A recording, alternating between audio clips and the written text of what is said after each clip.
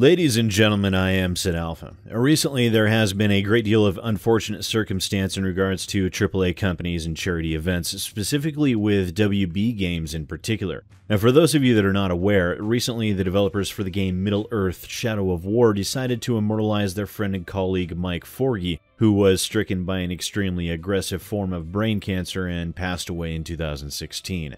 Mike Forgey left behind a wife and children, and there is a charity set up for them, of which you will find a link to down in the description below. The Fourth Aug Orc Slayer DLC introduced a sort of mysterious stranger-style character into Mike Forgey's likeness, which was being sold for $5, and it was advertised that the proceeds would go to benefit Mike's family. However, the fine print stated that the charity donations would not come from 6 U.S. states or any countries outside of the U.S., and that only $3.50 out of that $5 would actually make it to Mike Forgey's family. As a result of this seeming to be a bait-and-switch charity where WB appeared to be profiting off the death of a human being, many people, myself included, spoke out against their actions, including their extremely vague statements that they would not profit by the sales made in other countries without stating exactly how that would be the case. However, it would seem that Blizzard has learned from their competitors' actions and have instituted their own charity sales to help those affected by natural disasters around the world, including Hurricanes Harvey and Irma. With a new animal companion that was posted on sale for World of Warcraft yesterday, Blizzard has posted the companion at a $10 price tag, stating that every last penny would go to the stated charities, and I will read off their statement here, although it seems to be slightly repetitive for some reason.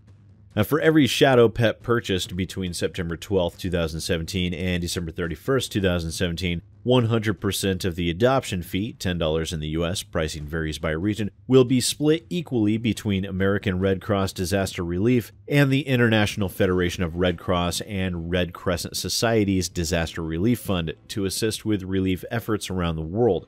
Blizzard will donate to the American Red Cross and IFRC 100% of sales for every charity pet sold between September 12th and December 31st. Proceeds will be split equally between both organizations. This purchase is not tax deductible. Blizzard is helping people affected by disasters big and small by making a gift to American Red Cross Disaster Relief and supporting international disaster response by supporting the IFRC Disaster Relief Emergency Fund. The American Red Cross and IFRC names are used with its permission, which in no way constitutes an endorsement, expressed or implied, of any product, service, company opinion, or political position. For more information about the Red Cross and the IFRC, please visit redcross.org or ifrc.org. Now, you'll notice there that even in that legalese down at the end, that there were no asterisks, no fine print, and no geographical limitations. None of the trappings that we saw from WB Gaming. With this statement, it is very much what you see, what you get. However, it's worth stating, though, that Blizzard has an easier time of it, so they will definitely come across as a bit more magnanimous in this particular scenario.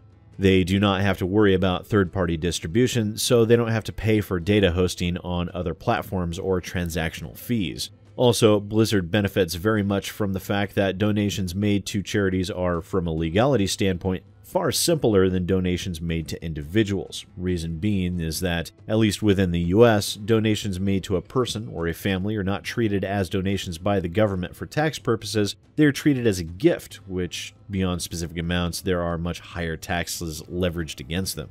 Now, regardless, it seems to be a good move on the part of Blizzard, and it allows World of Warcraft players to get a new pet and to be able to help hurricane survivors at the same time. All in all, at least this time, I don't find much to fault in Blizzard's actions.